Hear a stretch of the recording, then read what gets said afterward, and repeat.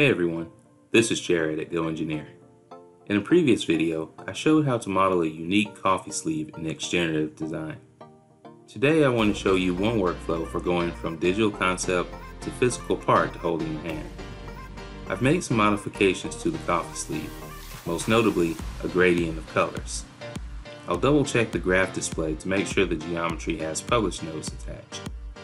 This allows the model to show up in different apps on the platform and be shared outside of 3D Experience. I'll click the arrow next to the Save option and select Export. From here, I can decide which file format I need, and since I want to 3D print this model, I'll choose 3MF.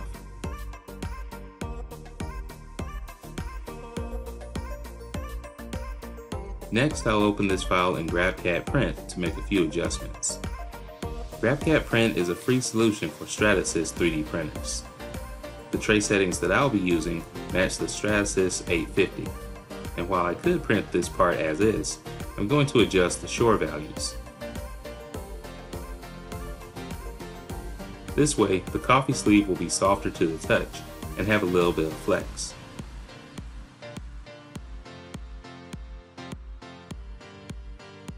After adjusting each of the individual bodies, I can save this project and send it out to be printed.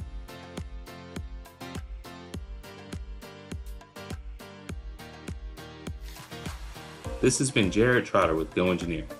Check out our other videos for more information on applications in the 3D Experience platform.